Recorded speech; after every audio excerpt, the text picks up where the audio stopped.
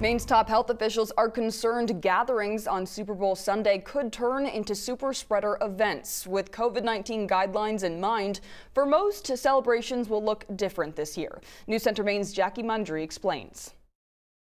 Tom Brady and the Bucs are getting ready to take on Patrick Mahomes and the Chiefs on Sunday night, but Governor Janet Mills and CDC Director Dr. Nirav Shah say it's best to watch the big game safely at home. For the folks here at Bingham in Yarmouth, that means a lot of takeout. We still are expecting a tremendous amount of takeout, but only 2 of our 3 dining rooms are open. For those looking to dine in, some businesses will be open for that, like Rigby Yard in Portland. We're not doing a Super Bowl party. What we're doing is we're reserving tables for Super Bowl seating.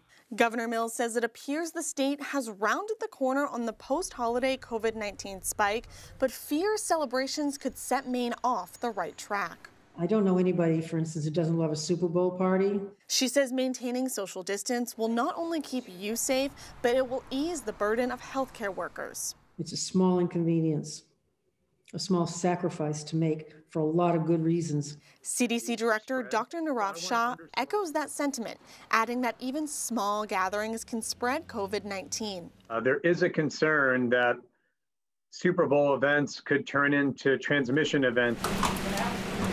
While Super Bowl celebrations will look different, there will be a familiar component that many New Englanders will cling to, watching TB12 in the big game. Most of us have an affinity for Tom Brady, so we're certainly rooting for the Bucs this year. I think I got to go with Brady. I think I got to root for Brady. Let's all make sure we're alive and well next year to watch Tom Brady's 11th appearance at the Super Bowl. Governor Mills adds that for the bars and restaurants that are open on Sunday night, they are still required to follow CDC guidelines. In Yarmouth, Jackie Mundry, News Center, Maine.